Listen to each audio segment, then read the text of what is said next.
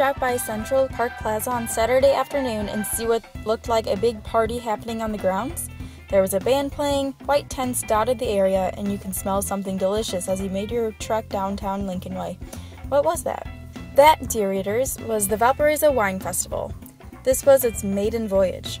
It was created and orchestrated by the Valparaiso Community Festivals and Events. VCFE is a non-profit organization that helps to keep the downtown area alive and well with the awesome events that they provide throughout the year. They are responsible for events such as, but not limited to, Valpa Brewfest, outdoor movies, holidays, and Summer Rhapsody Music Festival, all very popular events.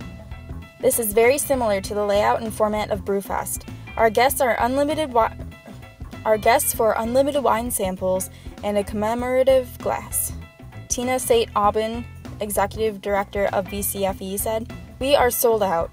We capped tickets at $750. It was a good number for us for our first year, and will grow slowly each year. We have board members and volunteers out helping us today, and we are extremely pleased with the response. With a new event, you'll never know how it turned out, so we're very thankful." There were 9 different distributors that took part in the event, and there were about 120 different wines that guests could try. Freak Johnson played live music to the delight of the patrons, and there was a raffle for 12 bottles of wine. Freebies were handed out to all that came as well. All of this for only $35 a ticket. Nice. There were VIP passes available for purchase before the fest for $50. Those who bought those got in an hour early, access to a special VIP tent, exclusive wine tastings, and food pairings. Designated driver passes were available as well for a lower fee. See, you can be smart and safe and still have fun. There was also food available for purchase from Billy Jack's and Sweet Lou That's Who. We started planning this in January. It has been incredibly well received.